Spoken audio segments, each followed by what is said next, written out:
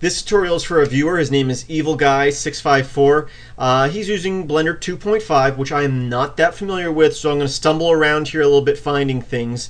But this is his main issue. If we hit P to go into game mode here, he created this little game, and you can move this cube around, but you notice that the shading's all messed up. There is no shading. Everything's solid colors. The ground is a solid black, and our cube is a solid white. Hit escape to get out of that. And there's two reasons for this. One is his lighting. I'm going to hit 3 to go into side view and 5 to get out of perspective mode.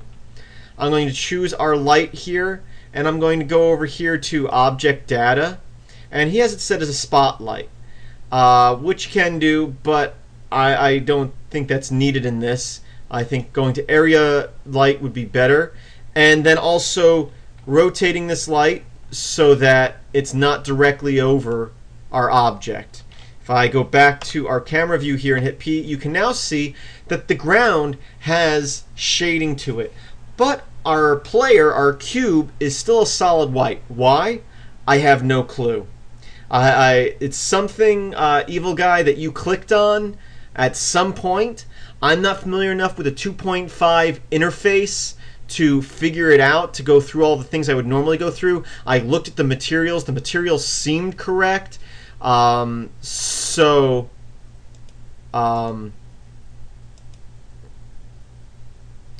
issue here is something that was done with this cube. Because if I go up to add mesh and I add a new cube and I hit P, you can see the new cube has, whoop, kind of bounced around there, sorry. The new cube has shading to it. So let's do this. I'm going to scale down the new cube till it's about the same size as the original cube.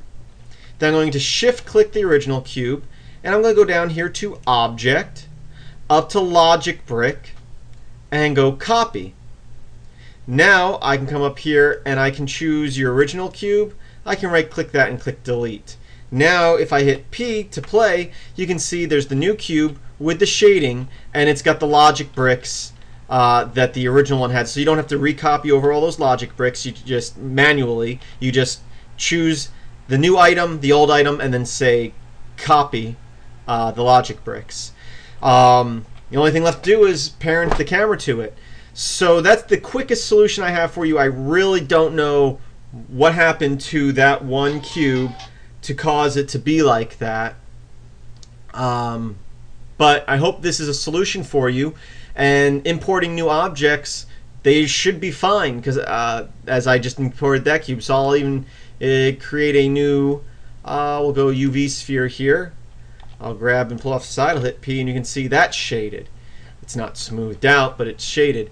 So once again, I don't know exactly what the problem was, but this hopefully is a quick solution for you. Thanks for watching. Thanks for asking the question. I hope this helps you some. I'll keep looking at the file a little bit more. If I figure out what it was that was done to that original cube, I'll let you know. But at this point, I have no clue, but this is a fix for it. So thanks for watching, and have a great day, and visit filmsbychris.com.